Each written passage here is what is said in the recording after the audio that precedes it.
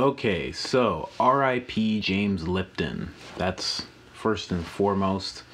James Lipton is the creator of Inside the Actor Studio.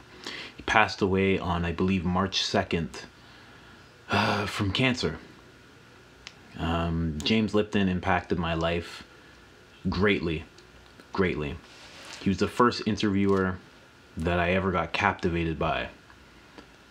I remember he had a conversation with Samuel Jackson, and Samuel Jackson talked about being addicted to drugs. He talked about like a lot of stuff, and every actor that he interviewed talked about not just what they've done, because Inside the Actor Studio is a lecture. They would talk about their shortcomings, and for me that was a really big thing, because at the time when I first discovered Inside the Actor Studio, I was working in a grocery store. I was working at No Frills, and I hated it. Oh, I'm wearing yellow. How about that? And I hated it. I hated working at No Frills. Like, there would be like a lot of nights where I'd be like stocking shelves and I'd be like crying, like at the same time, because I just felt like I should be doing more, doing something else. And when I discovered those interviews, it made the days go by quicker. And I felt like I came away with something from every interview. So work became essentially school. And I wasn't trying to learn to be an actor or anything like that, but it was just amazing to see or to hear that these people who we look up to, that people idolize and think of as icons, all had these same type of shitty lives before they found the thing that made them who they are, the thing that they really love to do.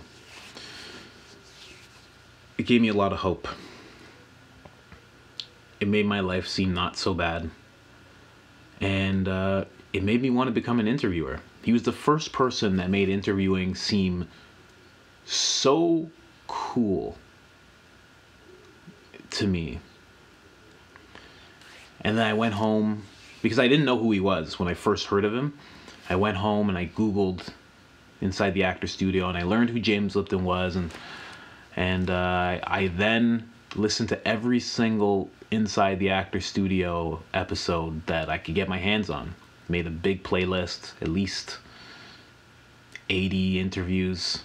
This is back when YouTube had everything. This is before they started shutting shit down as soon as it came out. So there was everything. There was Johnny Depp, Tom Cruise, Samuel Jackson, Jim Carrey, Robin Williams. Like, this is everybody. It was crazy. And yeah, that and when I first started thinking about doing interviews, because when I worked at the grocery store, I didn't even know how to even begin that process. But I told myself I was going to be an interviewer. I was like, that's the thing I want to do. It just encompassed everything that I like. I like talking with people. I like connecting with people, and I like learning from people, and I like all of that. I like everything that you have to do in an interview. I love it. And I love the fact that it can help somebody.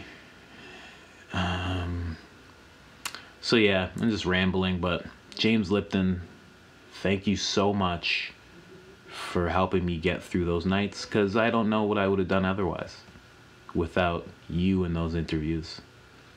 Thank you for making me see that no matter how shitty my life was, that it could be something more.